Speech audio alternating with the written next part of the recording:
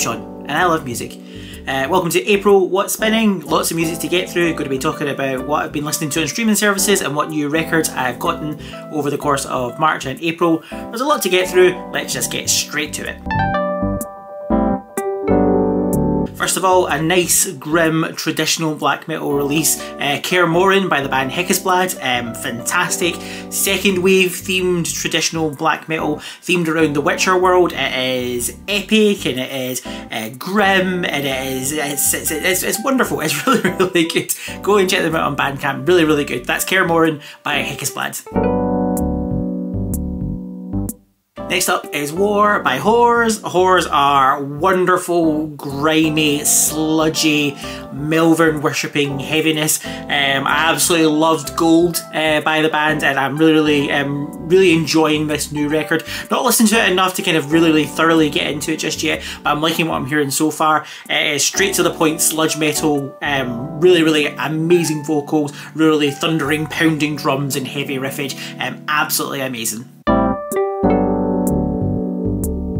Absolutely wonderful album that just dropped, Voidkind by the mighty Dune, or DVNE, or Dune? Who knows? It's like old school Mastodon crossed with the ocean. It is big, sludgy, progressive metal with a glittering sheen, but like plumbing the primordial depths of raw heaviness. It is absolutely fantastic, and I will listen to it a few times now, but I'm still discovering new wonderful nuggets of heavy goodness. So that's Voidkind by Dune. Absolutely fantastic progressive metal. Check it out. An album I didn't think I'd be looking forward to is You Won't Go Before You're Supposed To, which is coming on May 10th by Nocturnal. I've checked out two of the tracks from this, the absolutely massive Don't Reach For Me and Suffocate featuring Poppy, and it's amazing. It's just so bloody good. It's kind of like, I can't even describe it, it's almost like ultra heavy nu metal. I know that might not sound the most appealing thing in the world, but they're kind of like the spear tip of that kind of nu metal revival, mixing nu metal with metalcore and sludgier, heavier sounds. But it's just really good. It's thoroughly bouncy, and it's one of those bands that every single song has a breakdown in it. But no, I'm really looking forward to their new album. So that's You Won't Go Before You're Supposed To, and it's coming in May 10th. So watch out for that. Really good.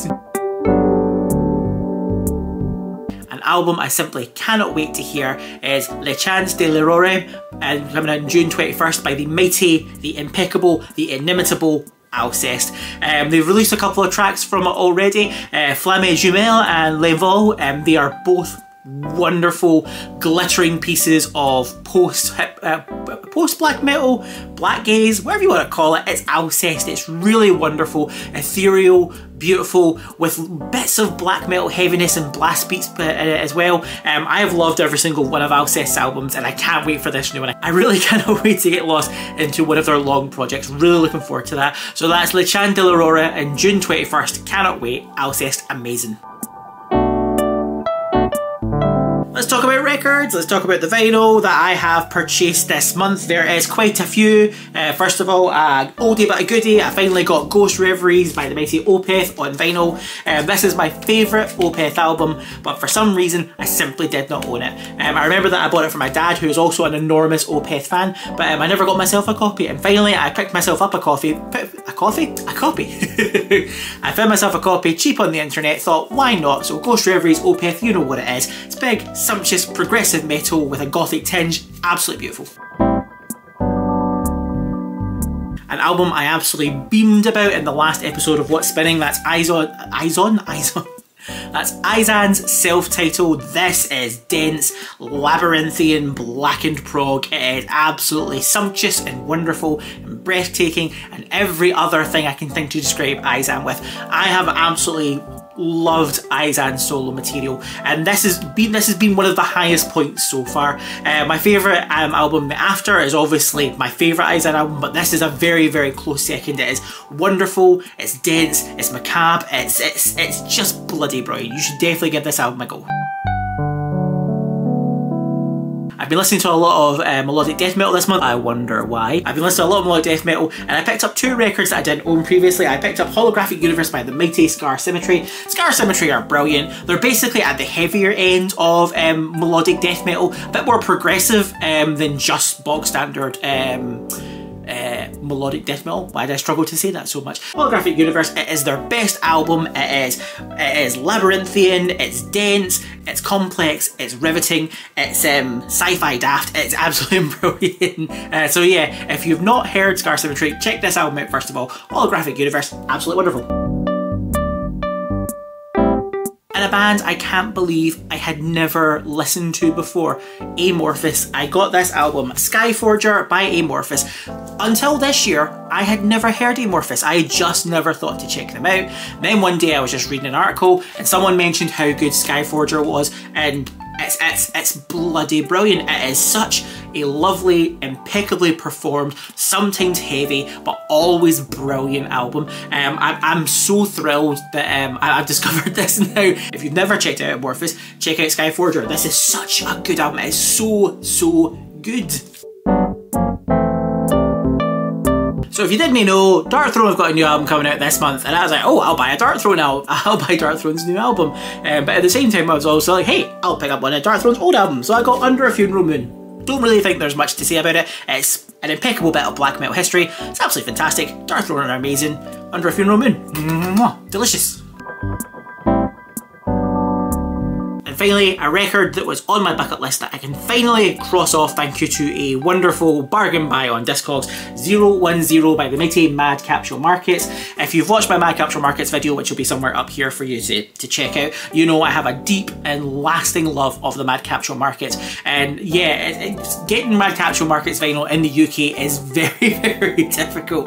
But yes, was so glad to see this as a bargain come up on Discogs, and now I own it, and it's absolutely wonderful. It is digipunk nonsense from the masters of digipunk nonsense.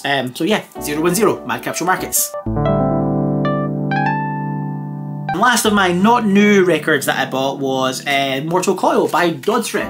If you don't know who Dodsrit are, they do epic, triumphant, kind of traditional, kind of atmospheric black metal. It's just absolutely wonderful. It's brilliantly produced, it's impeccably performed, and it's just so bloody brilliant. And the reason that I got this is because they had a new album coming out and I wanted to brush up on what Dodsrit were like, and I'm so glad I did, because this album is amazing. That's Mortal Coil by Dodsrit.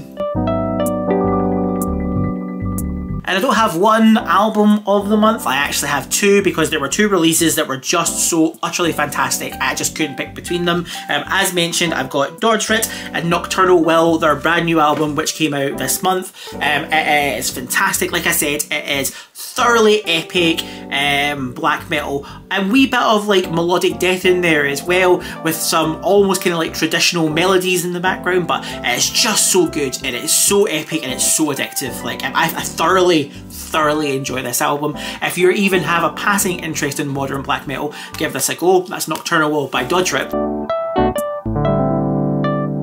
And the second album this month that I just can't help but talk about is Guðs sterk by the mighty Hamferð. This came out of the blue.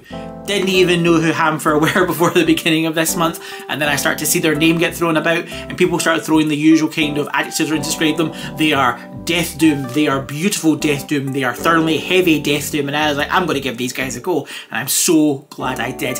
They are heavy and they are morose and they are devastating, and they've got that really kind of death doom growl going. Clean vocals are angelic, they are just so impressive, and they're really impassioned and they're really raw. The whole concept and theme of the album was a ship that was lost at sea with the whole crew in the Faroe Isles, and this is just a really tragic and harrowing story. It's not sung in English, but you can get the raw emotion and the raw feeling from it. I absolutely love this. I am always a big fan of some absolutely devastating doom, and this album ticks all those boxes. That's Hamferð and Guðs sterk. It's so wonderful. Can't say enough nice things about it. Stay tuned for the next episode of